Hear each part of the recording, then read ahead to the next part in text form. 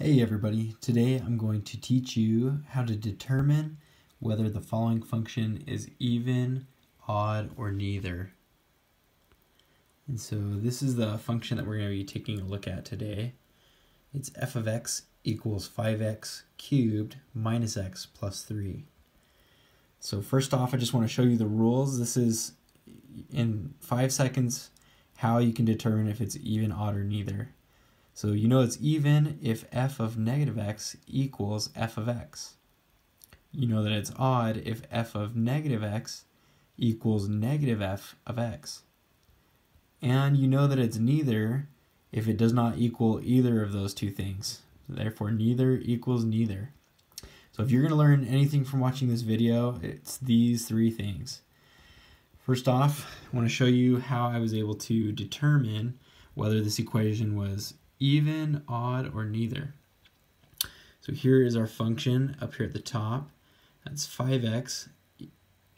of x equals 5x cubed minus x plus 3. And we're going to see if that f of x equation is equal to f of negative x.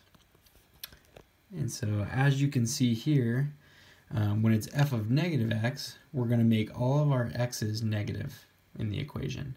So we've got 5 of negative x cubed minus negative x plus 3. And if we distribute into each of these things, we'll see what that equation gives us. And so negative x to the third is still going to be negative, right? Let me go ahead and draw a little 3 there. So therefore we've got 5 to the negative x, or negative 5x, which already is different from what we've got up here in this equation. Then we've got minus negative x. That just becomes a plus sign, and so you've got plus x, and then the plus 3 will stay the same. And so as you can see, this positive x is different from that negative x. This negative is different from the positive, and so f of x is not equal to f of negative x.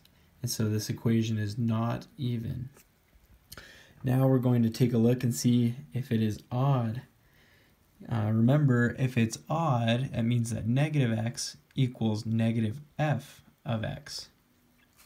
So we've got our same f of negative x equation here, which is equal to negative 5x to the third plus x minus 3. We're then going to plug in our equation for negative f of x. To do that, you're going to make the entire function negative. And so you put the original function, the original f of x, in parentheses, and you'll multiply it by a negative 1. And as we distribute into each of these factors, we're going to see if that is equal to f of negative x. And as you can see here, negative 5x cubed matches up with negative 5x cubed. So that looks great. Then we've got negative times negative x, that makes positive x, and that matches up here with a positive x. And so thus far it's looking pretty good.